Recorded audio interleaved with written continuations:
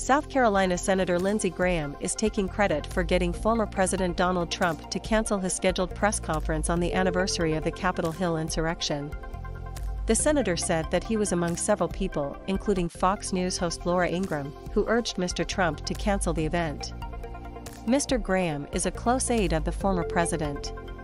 He told Axios that he discussed the subject with Mr. Trump over a weekend golf match in West Palm Beach. When Mr. Trump brought up the subject, he told the former president there could be peril in doing a news conference, he said.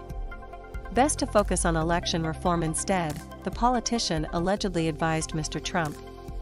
On Tuesday, Mr. Trump canceled his press conference to commemorate the January 6 Capitol riots, which he had planned to hold at Mar-a-Lago in Florida. At least 5 people died and 100 police officers sustained injuries in the deadliest attack by pro-Trump supporters on the Capitol building in history. The Republican leader had announced in December that he planned to host the event to talk about how the insurrection took place on November 3.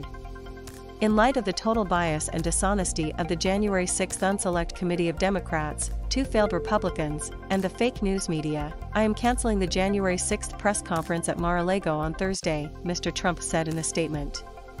He then went on to accuse House Speaker Nancy Pelosi of slow-walking the law enforcement response necessary to protect herself and fellow lawmakers. However, statements from both nonpartisan House security officials and Ms. Pelosi's office stated that the accusations were false. Mr. Trump said he will instead host an event in Arizona on January 15. Due to a change of plans, his speech will not compete with a national address set to be delivered by President Joe Biden at the Capitol on Thursday. Mr. Biden is likely to warn about the continued dangers presented by Mr. Trump's falsehoods regarding voter fraud and America's election systems.